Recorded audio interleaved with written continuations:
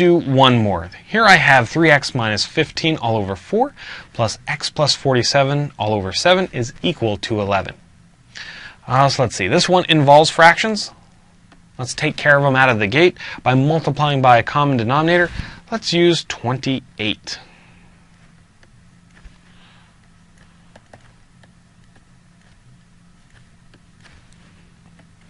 There's a lot to keep track of in here, so 3x minus 15 all over 4 plus x plus 47 all over 7 and 28 times 11.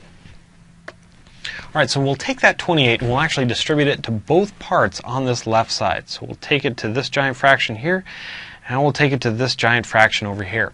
Now what that's going to do is it's going to allow us to cancel out those fractions in the bottom.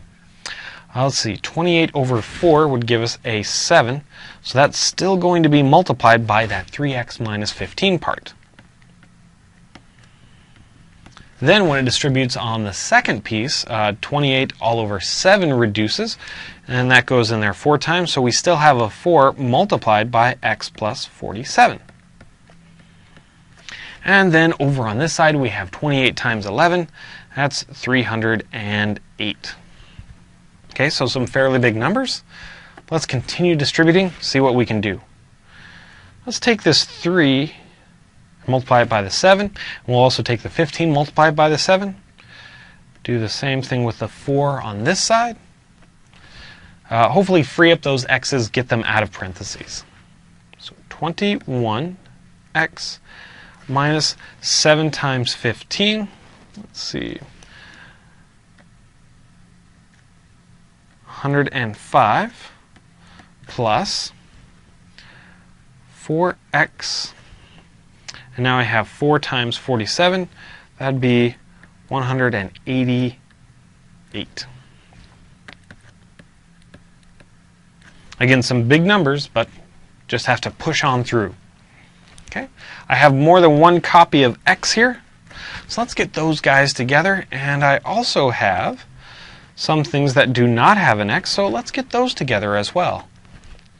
21 plus 4x would be a 25x, minus 105 and a positive 188. I think that will give us an 83.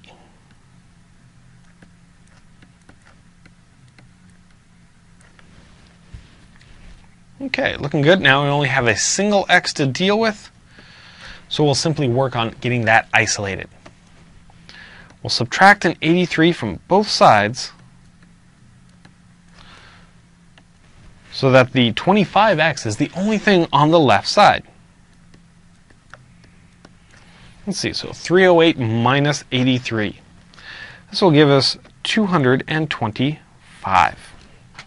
All right, almost done. Let's go ahead and divide both sides by 25 now.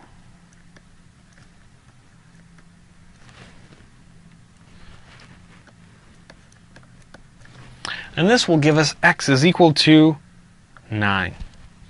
Now this one is quite a lengthy process to get all the way down to just x equals 9. And again, even when you get that far, go ahead and double check it just to make sure that it actually works out.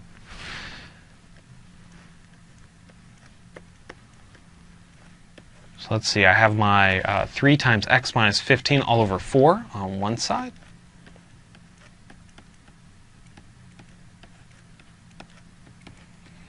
In both of those blank spots, let's go ahead and put that 9. All right, now let's start to simplify, see what we get. So 3 times 9, that would be a 27 all over 4. Let's see, a 9 plus 47, that would be a 56. And we're hoping that this will equal 11. Hoping. 27 minus 15. Let's see, so that's 12 all over 4 plus 56 all over 7. Getting closer. 12 divided by 4 is 3. 56 divided by 7. Let's see, that goes in there 8 times. 3 plus 8 is 11. So sure enough, this one checks out. So I know that x really does equal 9. So when going through the solving process, you do have a lot to keep track of, but the most important thing is to really work on getting those x's all by themselves and isolated so that they are the only thing on one side of the equation. If you have to deal with fractions, use the common denominator to clear them all out. And also, definitely go back and check your solution to make sure it really is a solution. Thank you for watching Educator.com.